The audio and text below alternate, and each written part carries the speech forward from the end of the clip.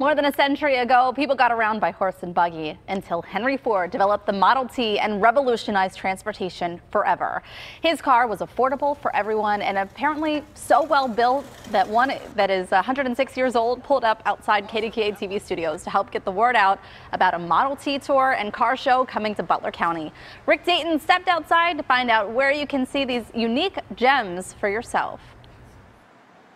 If you love old cars, in particular one model of car, this is your weekend. We're going to tell you a little bit about what's going on with the Model T as we bring in a couple of people who know an awful lot about them. First of all, we're going to bring in Jack Cohen. He is from Butler County and Convention and Visitor Bureau and Tourism. And also we're going to bring in Simon Newbart, and he is the owner of a Model T. You've got great old cars coming to Butler County this week. We do. We're very fortunate to have them come and visit with us. Yeah, tell us a little bit about the show and when it's going to be, starting on Sunday and going for how long? It'll be there. They'll be in for a week. And over 200 Model T Fords will be in to visit and share the roads and get to see them all. Absolutely. Well, Simon, I'm going to ask you to step over in front here and tell us a little bit about the vehicle that you've got here for us today. Tell us about what this thing is. 1913 Model T. You're the fourth owner in the history of this car? Yes, that is correct. This is actually a Pittsburgh native car. It's been here its entire life. I was fortunate to meet not only the second and the third owner, but I ended up purchasing this a year and a half ago in Butler County and has lived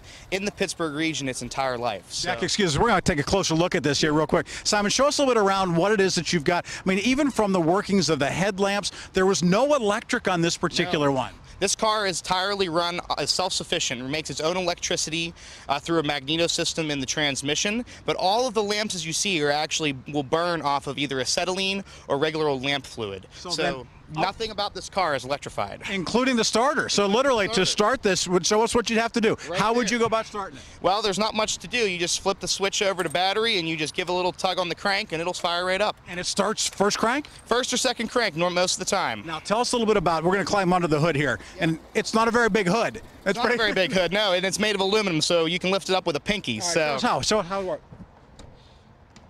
Couple of turns, literally it's up, and that's it? That's it. And you can work on the motor. And you had to back in the day, or else you might be stranded somewhere. Right. So this literally is not more than a 4-cylinder engine, right? That is it. It's 180 cubic inches. It's a very small 4-cylinder, practically a tractor motor for the time, but it's got a nice amount of horsepower, a nice amount of torque, and this car actually would surprise you driving around in the hills of Western PA. So. It's amazing that the tires, you look, it almost looks like a glorified bicycle tire. It is. Just a big fat tire there. All it is. It's nothing fancier than that, and it's a little scary sometimes when you're cruising down the road. But, you know, 106 years old, it's a miracle it's still running. So it's really fun to enjoy a part of history and drive it and get to experience it. And I do want you to take one look inside here, Tim, because, you know, the thing is the steering wheel itself, obviously a little well-worn at this point. Made of wood? Made of wood, that is correct. And literally not more than you've got a gas pedal, you've got a clutch and a brake, and a gear shift up front and an emergency brake on the side, and that's all there is to it. That's all there is to it. Actually, there is no throttle. The throttle's right up here. Oh, it's on the handle? It's on the handle. It's pretty different than anything you're ever gonna drive and experience today. Well, if you want to see Model Ts, the place to be is in Butler County this weekend. As a matter of fact, starting on the 15th, running through the 20th of July, the Model T show is going to be here. So glad to have Simon. Jack, thank you very much for being here. We appreciate it. And get out there and see them. Great old cars. One of 200 that's going to be there right here on Pittsburgh Today Live.